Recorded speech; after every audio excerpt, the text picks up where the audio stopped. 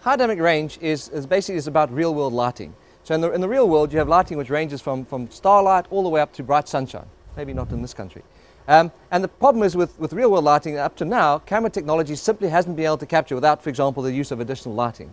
And HDR, high dynamic range, it allows us for the first time to actually capture this data with camera technology, such as the one we have here. We can then manipulate it in post-production and then display it on special high dynamic range displays. And for the first time, you can actually see the full range of real-world lighting on your laptop or on your television. Basically, with high dynamic range, if the human eye can see it, the camera can capture it. And that's the difference. Whereas before, with traditional camera technology, you haven't been able to capture what the eye can see. You either have under or overexposed parts of a scene. At WMG, we have a unique HDR pipeline, all the way from capture, manipulate to display. So the first thing we have to do is capture the data. We need these revolutionary cameras which can capture 20 f-stops of lighting at 30 frames a second at full HD or high definition resolution.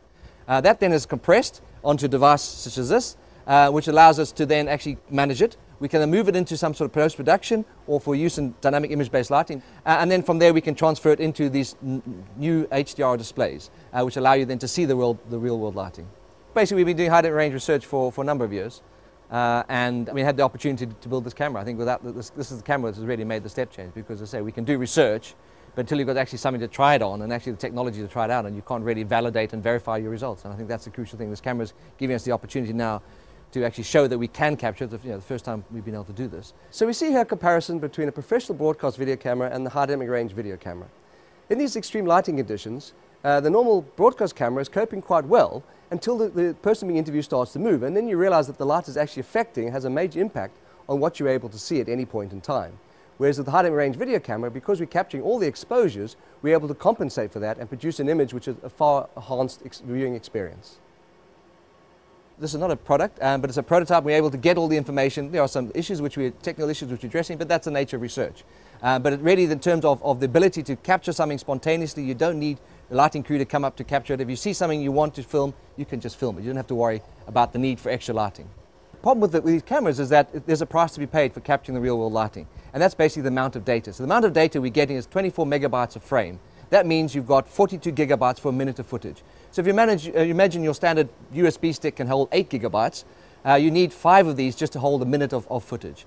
And so what we've been doing at WMG is working on compression technology, which allows us to make this manageable. So you can actually move data around, move this HDR data around on existing infrastructure, which you can't do without this compression. So once you've got the compressed footage, you can then take it into a manipulation package, for example, image-based lighting, we'll see just now, for post-production, adding in computer graphic imagery, etc. So image-based lighting is a rendering technique. Rendering is the process of simulating lighting using software packages. So image-based lighting gives us the ability of, once we've captured the high dynamic range lighting with the camera, such as the one next to me, we can then put it in a piece of software, such as a renderer, and use that lighting to light virtual objects as if they were in the environment in which the original light was captured. So this is a demonstration of a dynamic image-based lighting that we've prepared earlier. It shows a virtual car, which was done in software, being rendered with lighting captured from the camera. The lighting is placed all around the object, as such the object is within the sphere of the lighting. We can see the false color of the lighting, which shows the different luminances, which cannot actually be displayed on this monitor. Also, we can see different exposures, which highlight different aspects of the lighting. The lighting can be done dynamically. As you can see, the camera can move, any object can move, and the camera allows us to light the virtual object from any angle.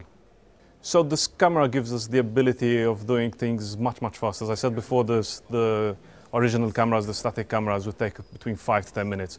Now we're doing 24 frames per second. So this gives us incredible opportunities of doing things we couldn't do before, like having moving clouds, showing off explosions, and lots of dynamic environments. It's cutting-edge technology. It's the only camera of its type in the world, and it gives us the opportunity of doing certain things that no one else can do. So this is the final stage of the pipeline. This is the HDR displays. And what we have on over there is a standard LCD, top-of-the-range LCD monitor. And behind me here, we have a high dynamic range monitor. And the difference between the two is that a high dynamic range monitor is not just an LCD panel, but behind it is an LED panel.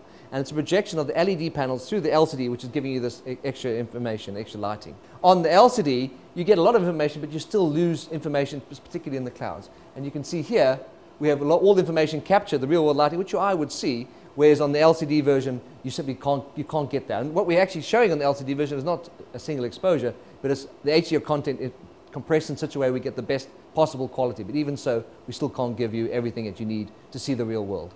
I mean, the question is who would use it? And the answer seems to be certainly television companies, certainly Hollywood. And one thing we're exploring is see whether this idea of capturing full extreme of light within a certain circumstances is of value to people undertaking training to be surgeons. So capture the light when operation. So you'll be able to see not only where the light is shining on a particular part of the body being operated on, but what's going on around you. A fourth arguable application is in terms of creating better simulators for security and for training and for understanding.